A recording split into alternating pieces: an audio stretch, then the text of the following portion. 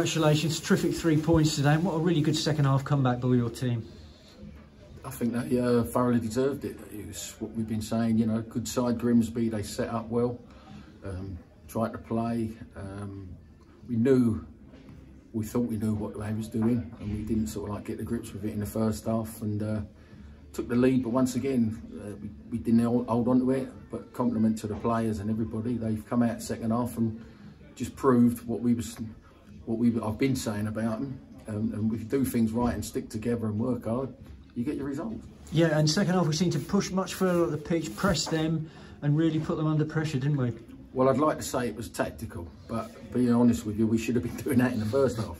So there was a few words said at half time, and the boys agreed. You know, we was showing them a little bit too much respect, and they are a good footballing side. They've got good players, but at the end of the day, if we stick together and work together as what we do, that's all we can offer at the minute. You know, you got that, and then on the back of that, you know, we've taken 4 points off of Grimsby now since we've been here. And if you do that continuous on a regular basis, you won't be far off of games. And when you've got strikers like Ollie Palmer and Ashley Addison, you've always got a chance. And I thought the pair of them today were terrific, weren't they? Well, we've been doing a lot of work with them, and obviously Lee Bradbury's been working well with them, being a good striker himself, so he tells us.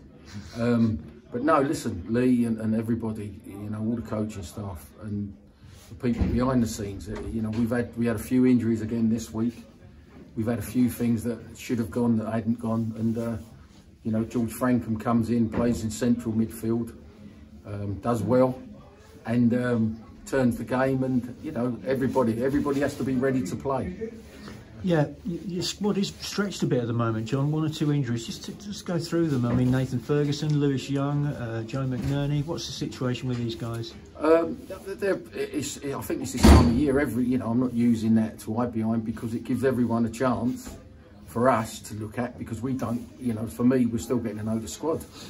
But listen, everyone that stepped up has done a job I take responsibility for, which is why I got annoyed last week, because we was planning things and do things, and when we don't do them, we get the results that we did last week. This week, we turned around, we worked hard all week, and the lads have taken everything on board. And listen, they're all desperate to play for the football club, which is more important than anything else.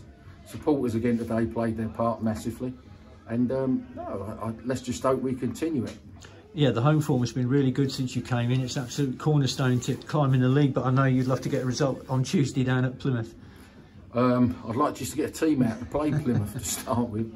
Payne come out, he's got a little bit of an hamstring, so he said.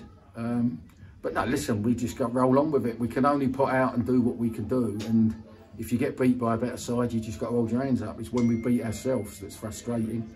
And today we see the other side of, well, not the other side of Crawley, the side that we have to have, because we have to work for each other and help each other and batter each other, and that's what you get. You get your rewards in the end.